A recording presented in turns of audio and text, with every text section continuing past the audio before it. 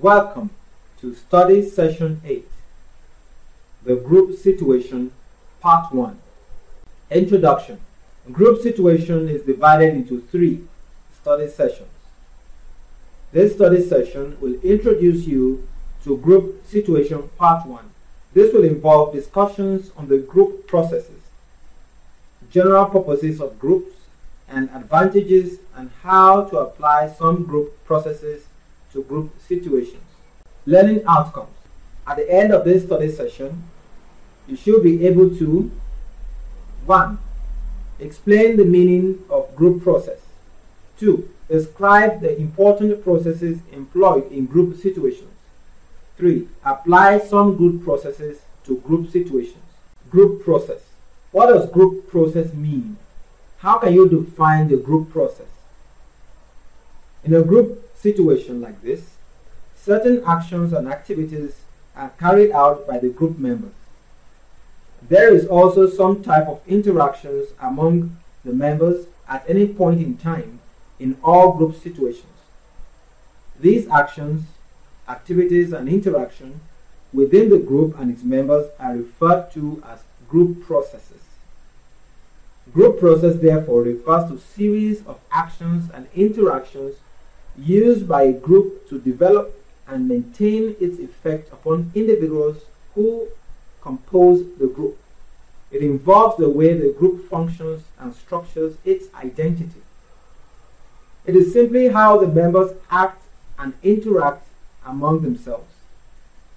Hawkins, 1954, defines group as the very way people work together to release psychological climate, group morale, cooperation, through which each discovers and develops his inner capacities, realizes better the nature of his self, and learns how to create this emergent quality in all life situations. He pointed out that in social behavior, the movement is largely from individual to individual, whereas in group behavior, there is a tangible, qualitative interdependence of each upon others, which operates in 3 levels. Individual to individual, that is member to member. Individual to whole, that is member to group. Whole to individual, that is group to member. The 3 important group processes are group discussions, role-playing, and prescribed games. Group discussion. Group discussion has been found to be an invaluable tool for group decision-making and learning. It is a training method and also a technique for therapy and research. Through group discussion, members express their opinions, ideas, and views on a particular topic or problem and draw conclusions from numerous ideas raised as regards how to solve the problem at hand. It entails active participation and contribution of group members. Members' point of view may at times be conflicting or antagonistic to others' opinions, but in most cases, the differences are resolved and the group arrives at a conclusion and makes decisions from numerous views raised. Processes employed in group. Processes employed in group has several components which are discussed below. 1. Purpose. Purpose is one essential component of discussion process. Discussion is not an end in itself. It's a means to some group goals which individuals cannot achieve alone. Thus, the purpose of discussion process include 1. To solve a problem, 2. To aid in learning, and 3. To secure commitment to later action. Depending on circumstances before discussion, its purpose may be predetermined or emergent. 2. Content. Every discussion starts with a varying quantity or quality of meaningful content. The content can be reliable facts and considered opinions which are related to the discussion purpose. This content is brought to the discussion by the group members. In every instance, the facts and opinions which each individual brings with him are set in the perceptual field one's point of view of that individual. 3. Thought pattern. Facts and opinions are not enough. They must be dealt with in a way which contribute to the purpose. Discussion is a process of reflective thinking. Thus, its success depends on the way a topic is developed. The topic should be developed into a systematic pattern as follows: location and definition of the problem, generation and consideration of possible solutions to the problem, and selection of preferred solutions. Obviously, the quality of group thinking is determined by the members' skill in inquiry. Some persons are objective, thorough, logical, and have the ability to suspend judgment. On the other hand, others are at the opposite pole. Thus, the thought pattern, as it implies both to individuals and to the group, can be systematic or unsystematic. 4. The group. The fourth component of discussion is the group in which the discussion occurs. This may be a small face-to-face informal group or a large, more formal co-acting group. The pre-discussion characteristics of any group are structure and its external system. Some discussion groups meet only once.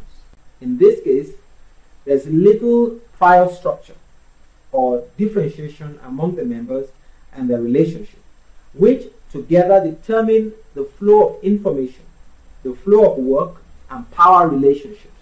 When a group has stability, that is, has continued over time, some hierarchical structure may be developed. 5. Leadership.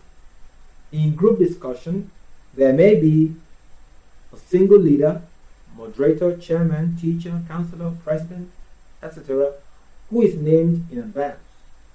Or leadership is shared among several members who know the responsibilities in advance. This means that leadership may be designated or latent. If the leadership is latent, that is, where leadership is existing but not yet noticeable, the potential lies within the group members who will now exercise initiative in carrying out whatever leadership functions are needed. 6. Communication. The last component in group discussion is communication, where each group member brings with him varying skills in the use of verbal or non-verbal symbols. Also, each member has a potential for listening. When a group has met over a period of time, it may have developed some dominant pattern of communication, which is a result of both the dimensions of the group and the potency of the external system. The network of communication gives intensity and direction to the group interaction. Functional member roles. In a group situation, there are some functional member roles that are carried out by group members to realize the group's goal. Such member roles include: 1. Group task roles. These are the participant roles and they are related to the task which the group is deciding to undertake or has undertaken. Their purpose is to facilitate and coordinate group effort in the selection and definition of a common problem and in solution to such problem. 2. Group building and maintenance roles. The roles in this category are oriented towards the functioning of the group as a group. They are designed to alter or maintain the group's way of working, strengthen, regulate, and perpetuate the group as a group. 3. Individual roles. Individual roles are directed towards the satisfaction of the group members' individual needs. Their purpose is some individual goal which is not relevant either to the group task or the function of the group as a group. Such participations are, however, highly relevant to the problem of group training, provided that such training is directed towards improving group maturity or group task efficiency. Role playing in the group. A role is a pattern sequence of feelings, words, and actions. An ability to understand or appreciate the feelings of others can be gained by imitating their behavior and examining how one felt when acting the other's role. For example, children often imitate the seemingly successful ways which their models have adopted to the world. What needs to be added to this natural imitative process is a conscious awareness that is being done and the time, energy, and ability to discuss its implications. Role-playing techniques are sometimes used to enable clients or group members to practice behaviors they want to learn. The client or group members rehearses new behavior, such as to speak out in a classroom situation or any group situation, with the counselor or group leader who reinforces or encourages the client's attempts and suggests ways the individual can improve performances. In experiencing the role-playing process, one learns to pay attention to what is done. It is through increased attention to detail that one improves with practices. It is a general principle in the acquisition of skill that improvement takes place only through conscious effort during performance. Role-playing has been found successful in the improvement of social relations and behavior modifications. Prescribed games. Prescribed games mean rule-governed interaction. In a prescribed game, the group leader structures interaction for a delimited period by prescribing what the norms and sometimes the roles of participants and the task will be during that time. Afterwards, members discuss what they experienced during the game, what they saw, became aware of, and felt while interaction was governed by the rules the leader set up. Two main strategies for prescribing games are caricature and set breaking. 1. Caricature strategy. This strategy is also referred to as symptom scheduling, negative practice, reactive inhibition, and paradoxical intention. The essence of caricature strategy is to ask group members to behave differently in accordance with a rule they were already following implicitly and under conditions which allow its experimental impact to be heightened. To foster this heightening, the leader may ask members to exaggerate the behavior. For example, a member who seems to allow himself only ingratiating, ungrateful, self-depreciating, disapproving behavior may be requested to get on your hands and knees and apologize for yourself to every member of the group. Or it may be asked to get a compliment from each member of the group and immediately find some way to refute or disqualify each one. Alternatively, the leader may request members to translate the behavior into another modality. For example, two members who are using words to keep one another at a distance may be asked to push each other away physically. This exaggeration or translation allows the member to experience more fully the impact of what they are doing, both on themselves and on the others, and to decide for or against change on the basis of this experimental understanding. In addition, the experience of deliberately doing something which they may previously have been doing unconsciously or involuntarily can help members to gain both awareness of and control over the behavior. Another example of games is in Take Two. Another example of games in caricature strategy can be in a question form. In this case, members may communicate for the next 5 minutes only by asking questions. Once a member has been asked questions, he may ask one to someone else in the group, but no one may answer any question during the game. One may not question the person who questions him more than twice in succession, so that the interaction will not focus on two people for very long. 2. Set breaking strategy. This strategy is also known as highlighting by contrast. In this strategy, the leader may prescribe a game which gives group members a taste of interacting under very different rules. The sudden change in what participants experience may demonstrate the effects of the previous rules quite clearly by contrast. For example, members may be asked to do exactly the opposite of what they have been doing. If they have been expressing their feelings in the form of questions as above, the leader may prescribe a game with the rule that no one may ask a question until he has made a statement committing himself to a position. In this type of game, the leader may give the following instruction. Pair up and carry on a dialogue in which each of you speak only one sentence at a time before the other responds. After members have done so for a short time, now communicate only using one phrase before the other responds. Continue your dialogue using only one word before the other responds. Now, use only gibberish, that is meaningless sounds, especially talk that does not make sense. Now, communicate non-verbally.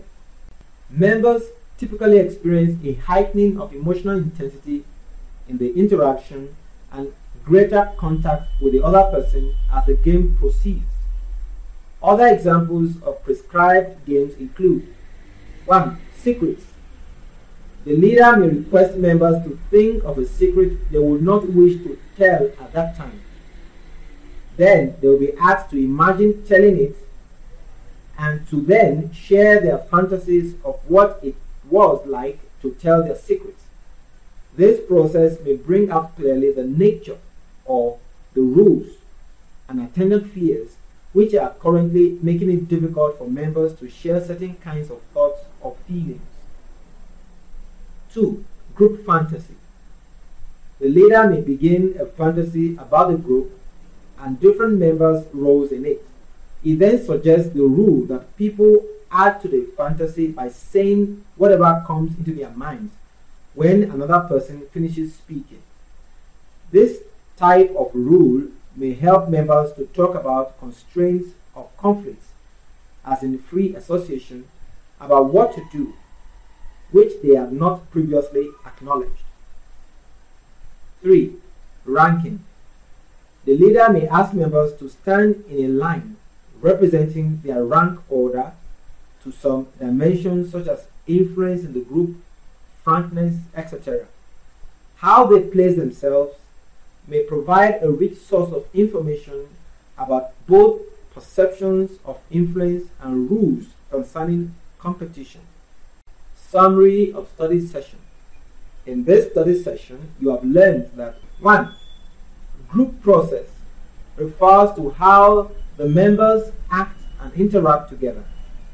The 3 important group processes encountered in group situations are group discussion, role-playing, and prescribed games.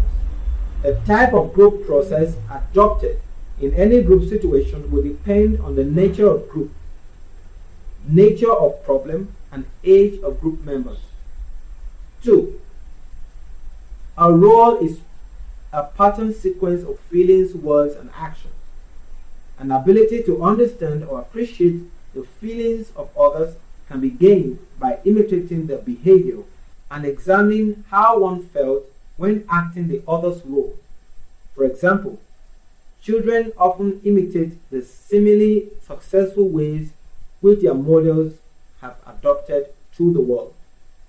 This is the end of study session 8. Thanks for listening.